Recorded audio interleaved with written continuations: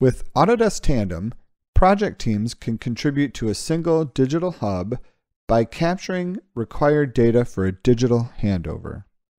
Given this will play out over the course of design, installation, and commissioning, we expect there to be a variety of ways team members will interact with Tandem.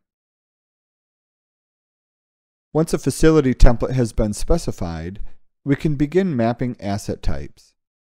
When a classification is assigned, the associated parameters will be applied.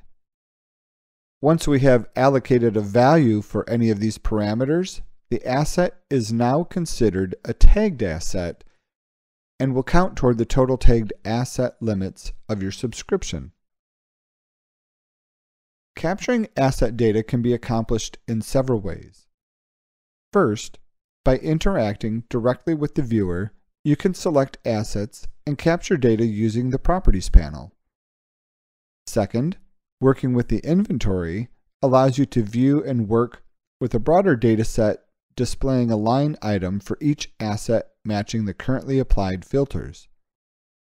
The inventory allows for typical table-style interaction like fill down, copy and paste, and filtering by column values.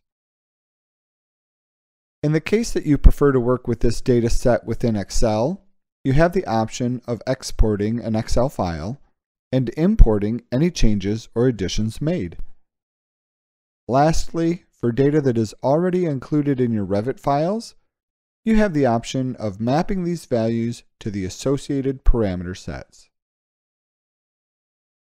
At any point, you can review the total count of tagged assets within a facility or review totals across your portfolio under the Usage tab or our Manage page.